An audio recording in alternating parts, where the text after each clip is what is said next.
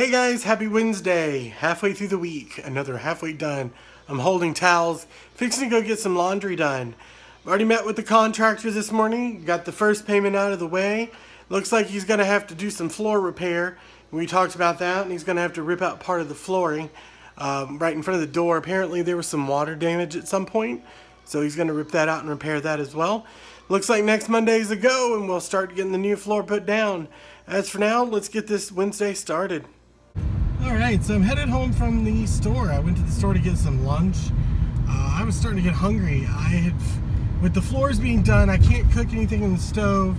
I really don't have any way to cook in the microwave, so I have to depend on the store. So I drove down to the local little cafe here in the town that I live in. It's really small, but it does the job. And it's a gorgeous day outside. It's a little hot. Something about living in the South, if you've never lived in the South, humidity is definitely king. I would say the humidity is probably right at the 100% mark for where we are right now, which will only get hotter as the summer goes on. Usually July and August here, you're looking at like high 90s with 100% humidity. In some cases, you can even see the humidity in the air if there's not a breeze. Today there's a little breeze, but when you look out into the tree line, you can actually see the humidity a little bit. It's kind of gross, actually. If you ever wanted to sweat, this is the place to do it.